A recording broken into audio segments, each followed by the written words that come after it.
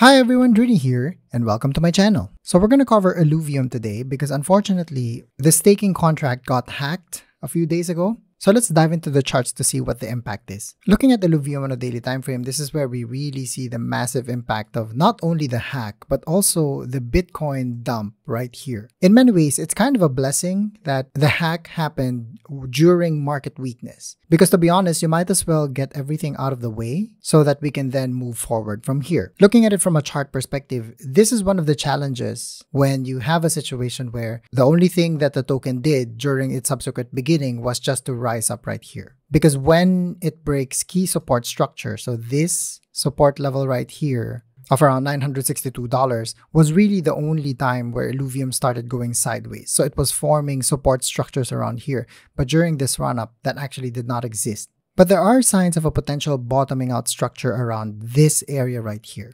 One is if you look at the RSI, we have actually gone to oversold levels. So this is actually the first time in Illuvium's history that we have gone oversold. From a stock RSI perspective, we are also treading down. These indicators are a sign that a bottom indicator may be potentially forming. Another thing to note is if we actually lay down the Fibonacci but in reverse, where the candle that has the break-in structure is the 1 and the local high right here is the 0. We have already hit the 1618 target of this particular reverse Fibonacci structure right here, where the impulsive wave because of this break-in structure is this 1618. So moving forward, what are the potential scenarios for Illuvium? The problem with Illuvium is kind of hard to map out the scenarios from a structural perspective, meaning by looking at candles to the left, because once again, we never really formed any. It was just on an uptrend ever since. So we have to look for other indicators to sort of help us. One is, of course, the RSI levels and the stock RSI are pretty much at their bottom. So if you're looking to come into Illuvium, then this is pretty much a good DCA opportunity, especially because the markets are still weak. This 1618 price of around 778 actually needs to hold. Because if we break down from here, we will start to explore this chasm right here. Because from a Fibonacci standpoint, there's nothing in between the 1618 and the 2.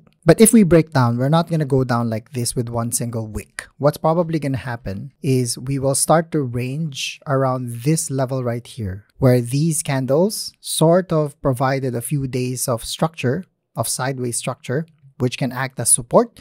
So if we fall down, then expect that we would most likely test these price levels right here of around 714. And if we break down from here, then we do have a 2 Fibonacci target of around 625. Another scenario that may happen for Illuvium is we can actually just continue to range. Because if this 1618 target is the bottom structure and the market sort of picks back up from here, or at least does a bit of a relief rally before another dump in the future, then expect that Illuvium may play around with these ranges right here. So you have a range between this current price of around 778, 779, all the way to the 1.272 of this reverse Fibonacci of around 951. So if this sideways consolidation happens, then don't be surprised, because what's happening here is if Illuvium goes sideways like this, it actually allows the EMAs to sort of catch up with it, something like this, so that once the market picks back up, probably around end of January, then we break the structure. It's easier to break the EMAs, backtest it as support before continuation to the upside. The only other concern I have though when it comes to Illuvium is, so they did stop staking and also they stopped minting and they stopped withdrawals as well. This is actually not advised, to be honest, because what happens here is you just build up pressure when the opportunity comes that you can actually withdraw. A potential scenario may be everybody would just grab what they can, cash it out as quickly as they can, because right now we are at a prisoner's dilemma situation. Whoever rats out first or whoever sells first, once the floodgates open, sort of wins within the group. So that's one of the concerns about putting up barriers when it comes to trading. You don't want to build a pressure cooker because if it explodes, then if you're an Illuvium investor that has been buying up this run-up, then don't be surprised if dumps happen in the future because of this. If you like that video, hit like and subscribe, hit the notification bell. Also, let me know what you think in the comments. Do you want me to make a video about your favorite gaming crypto? Be a Patreon subscriber so you can request for it. Being a Patreon subscriber helps keep the channel sponsor, shill, and Moonboy free. Take care everyone.